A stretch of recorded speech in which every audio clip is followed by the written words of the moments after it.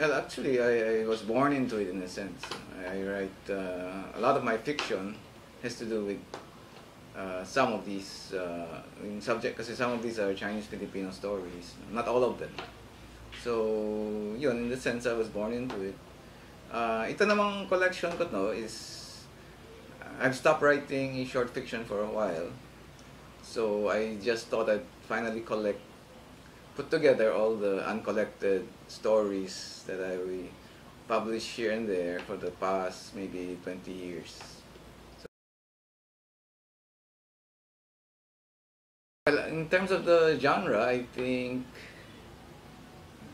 some people think it's easier to write short fiction than maybe because it's shorter compared, let's say, to the novel. But I think they have different demands. In terms of subject matter, I think a lot of people think that, or maybe for like all local Chinese are rich, you know, so or in business, you know. So I think in my fiction, I think many of the characters are poor or not so rich or into other concerns, other occupations than usually attributed to them.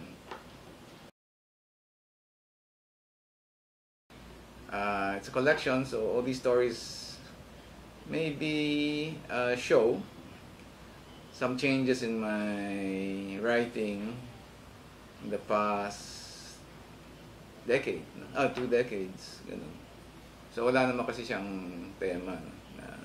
I just use the title as sort of as a title story. So siguro it's just the changes. No? And also when I write, especially short fiction, the stories itself tend to be maybe a record of the times, no, the passing. So yung ibang kung anong era na sinulat siya, may sinasabi rin, no, tungkol dun sa time na yun. The germ of fiction sometimes is just something you hear. You know? For instance, there's a story here in Bearer of Swords. It began when it was one day, and then my family gathering, and then someone just mentioned that, you know, that there was an old woman who was killed, no, in her home, stabbed to death. You know, by house help. So it just got me to thinking, and then maybe I think that's how the story started, no? And also minsan I heard someone say na may amo na pinatay ng aso, you know. So again, that's how the idea came for one of the stories.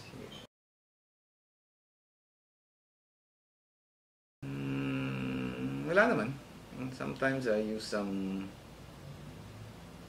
I sort of translate, no? some words into Filipino, pero nothing. In fiction, I think one of for me, it should be readable, no? So it doesn't work. I think if readers need to have a dictionary, you know, to guide them in reading fiction.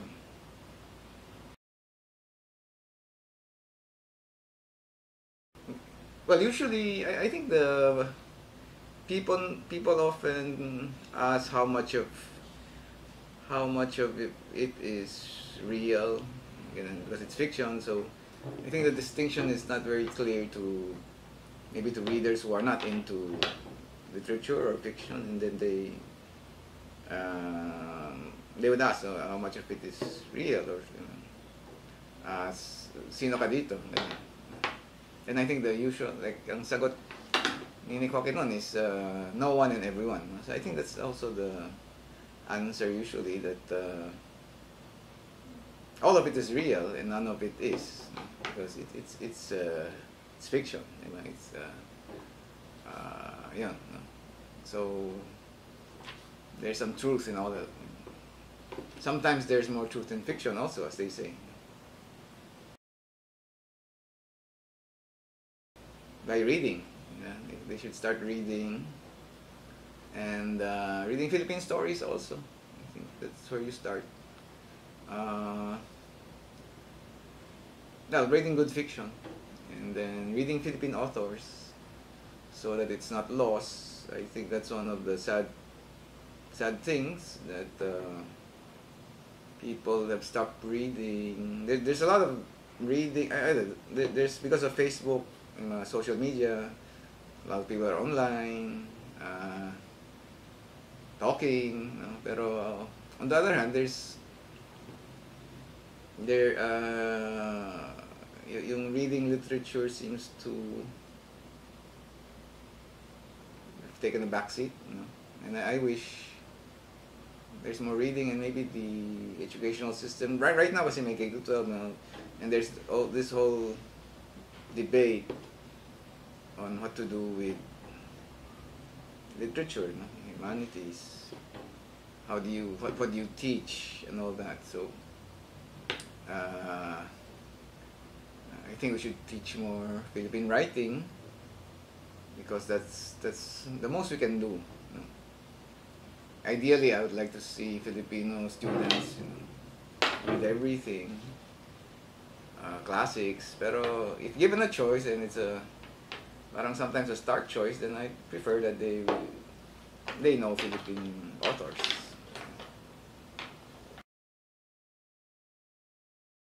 And 5, 4, 3, 2. Of that other country we now speak, a land of yellow earth and blue sky, where a golden emperor once ruled. My grandmother lived in that land. In the mornings, she bathed in a river where a green dragon once played, where a sad poet drowned reaching for the moon one night. But my grandmother had stolen the moon. She had scooped the moon into her wooden bowl and hidden it inside an earthen jar, where it remains to this day. It is the curse of the poor poet that has plagued our family ever since, that has followed us across many rivers and oceans. My grandmother left the moon back in the old country. For 10 years, the moon rested inside her earthen jar and grew heavy. For 10 years, the night sky over her village remained moonless. When the time came for her to give the moon back to the river, so that the moon's shadow could once more be seen over the sky, the soldiers arrived. She said they were looking for the green dragon that played in the old river. For it is said, the one who rides the green dragon shall rule over the land of 10,000 sorrows. But the absence of moonlight saddened the soldiers that night. They could not remember the faces of their mothers, wives, and children. Their sadness turned to anger, and they drove the villagers out of their homes. Before she fled, my grandmother took her jar to the family crypt and buried it beside her grandmother.